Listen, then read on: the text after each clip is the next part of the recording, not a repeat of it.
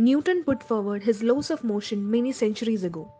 The laws are quite simple and intuitive, but how our body initiates and controls its movements are complex and multi-layered. On that note, let us look at how voluntary muscle movement is controlled by something known as the pyramidal tract.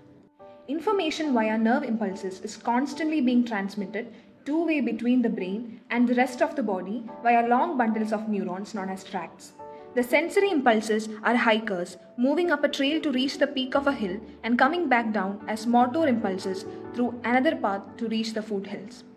The tracts carrying information about sensations like pain and temperature to the brain are ascending tracts.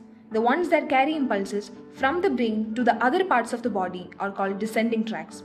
One such tract is the pyramidal tract, which we are going to discuss now. The pyramidal tract consists of two sets of fibers, corticospinal and corticobulbar. They differ only in the areas that they terminate in and supply. Both fibers originate from several areas in the cerebral cortex, like the primary motor cortex about 30%, supplementary motor area, and the premotor cortex 30%. The somatosensory cortex, parietal lobe, and cingulate gyrus supplies the rest. They pass through the corona radiata into the genu and anterior 2/3 of the posterior limb of the internal capsule, from where they descend downwards into the middle 1/3 of cerebral peduncles. The tract continues down the anterior aspect of the pons and into the medulla, where the fibers create visible prominences called the pyramids on its anterior surface. Corticobulbar fibers synapse with their lower motor neurons within different parts of the brainstem, namely with the motor nuclei of cranial nerves. They go on to give bilateral supply to the muscles of the face, head, and neck, with unilateral supply to some of the lower facial muscles. In contrast, corticospinal fibers supply the muscles of the trunk, abdomen, and limbs, and hence continue down below the brainstem into the spinal cord to reach their lower motor neurons. Below the pyramids, approximately 80% of the corticospinal fibers cross over to the other side of the brainstem in what is called the pyramidal decussation. The fibers that have decussated form the lateral corticospinal tract, and out of that, many go through the interneurons to terminate in the anterior horn cells, and very few terminate directly. The remaining uncrossed fibers continue down as the anterior or ventral corticospinal tract. However, most of the axons of the anterior corticospinal tract tend to cross over to the opposite side in the spinal cord just before they synapse with lower motor neurons. They are mainly concerned with bilateral postural movements. The pyramidal tracts have many functions, mainly controlling voluntary movements of muscles. Corticobulbar fibers control movements of most muscles in the head and neck. Corticospinal controls movements of the rest of the body. Because of the crossing over of corticospinal fibers in the medulla, muscles are supplied by the side of the brain opposite to that of the muscle. The fibers of the two different branches of the corticospinal tract principally stimulate activity in different types of muscles. Lateral corticospinal tract primarily controls the movement of distal muscles in the limbs and plays a role in skilled voluntary movements. Anterior corticospinal tract is involved with posture and provides motor supply bilaterally to the muscles of the trunk and proximal muscles in the limbs. Approximately, out of all the corticospinal fibers, 20% terminate at thoracic levels, 25% at lumbosacral levels, and 55% at cervical levels. The representation of the various body parts in the motor cortex can be learned through the motor homunculus. The functions of the pyramidal tracts are better understood by looking at case studies of a disorder known as hemiplegia.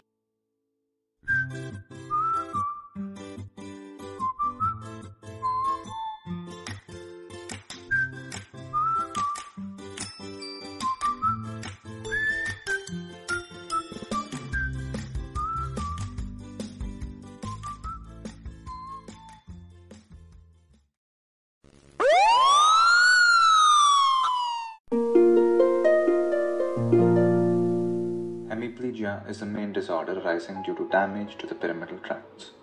It can either be contralateral or ipsilateral. Causes can be vascular disease, accidents, disc prolapse, or congenital defects. The lesion of the corticospinal tract at the internal capsule is the most common cause for hemiplegia. Fibers coming from different parts of the cortex pass through the posterior limb of the internal capsule. Any disease of the internal capsule results in complete interruption of the corticospinal fibers. This leads to paralysis of the opposite half of the body, which is known as contralateral hemiplegia. Interruption of blood flow in the lenticular striate branches of the middle cerebral artery is the main cause for lesions of internal capsule. It can be caused due to predisposed risk factors like diabetes, hypertension. Causes of upper motor neuron lesion include hemiparesis, spasticity, which is the increased discharge of motor neurons and increased excitability of motor neuron pool, no muscle atrophy since lower motor neurons are intact, exaggerated deep tendon reflexes, loss of superficial reflexes, positive Babinski sign.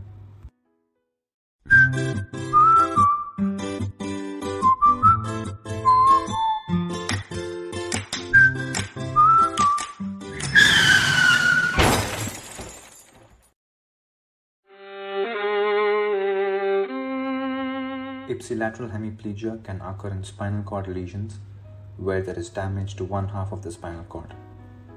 This is called as Brown-Sequard syndrome. This can occur either due to compression of the spinal cord by a tumor, prolapsed intervertebral disc, etc., or partial transection of the spinal cord by gunshot wounds or invertebral fractures, where the fractured pieces may injure the spinal cord. It presents as LMN lesion at the level of injury, but the areas affected below the level of injury show UMN lesion symptoms. General features of LMN lesion at the level of injury include flaccid muscles, pronounced muscle atrophy, individual muscles are affected, deep tendon reflexes are diminished or absent, superficial reflexes are absent. In addition to the huge cost of treatment and rehabilitation, hemiplegia has a high mortality rate and causes a huge loss in quality of life for the patient. Only preventive measures can be taken. A thrombus or stroke in the middle cerebral artery can be detected early on if one takes health checkups on a regular basis. High blood pressures, smoking, diabetes, heart diseases, dyslipidemia, history of prior strokes are all dangerous indicators of a potential life-threatening hemorrhage. These risk factors can be mitigated by a healthy diet and a regular exercise regimen, maintaining posture of the spine to prevent disc prolapse, avoiding overspeeding, traffic safety measures to reduce untoward accidents.